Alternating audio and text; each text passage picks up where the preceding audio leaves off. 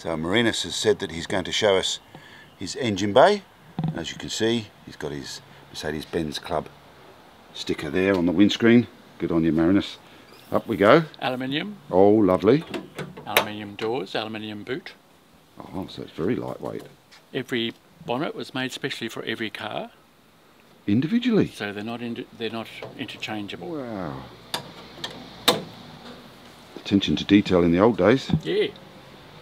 They would literally make a template of the car, go away and make the bonnet, come back and put the bonnet in. Good Lord. Isn't that amazing?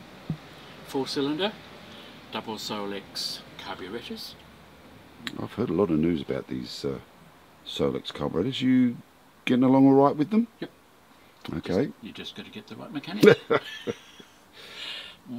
They both idle when you start the car. Right. That will come off, and then the second one actually comes on at 3,000 revs. Oh, I see. So it gives you an extra boost. What's it? Kicks in like a supercharger, does it? Yeah. Well, that is in a beautiful condition. I mean, it's just lovely and clean. I'm not mechanical, but I can clean. Right. Good on you. Yeah, that's beautiful, that is. I love this chromed rail here too. Beautiful. It sets it off. It is. Do you have to take that off on concours? No. Good on you. Good on you. They'd like me to. So this is, these ran from, tell me, 1950? 55. Ran from 55 to 62. All right. They had 163, but they were really made in 62, but they were sold in 63. Right.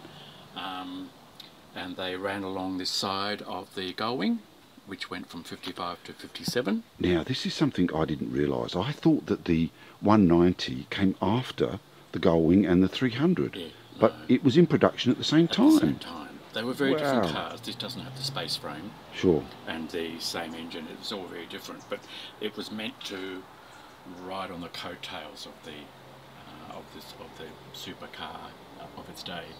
And then the gull wing stopped in 57, and then the Roadster started. So the 190 actually outlasted production of both the gull wing and the Roadster. Yes, yes. Well, they both, yeah, they went from 55 to 62. Mm. And then in 62 we started with the Pagoda? With the Pagoda? Yes. The 230? 230? Yeah. And then 250 and then 280. 280, that's right. After the Pagoda, the 107. After the 107, the 129.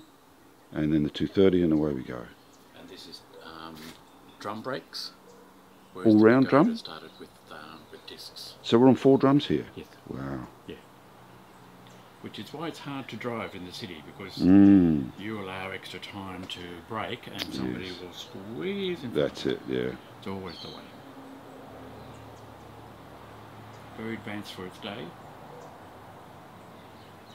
Yeah. And to this day, somebody will, every day, will come up and say, "How beautiful!" Yeah, you can't drive anywhere without somebody giving you mostly compliments. Yeah.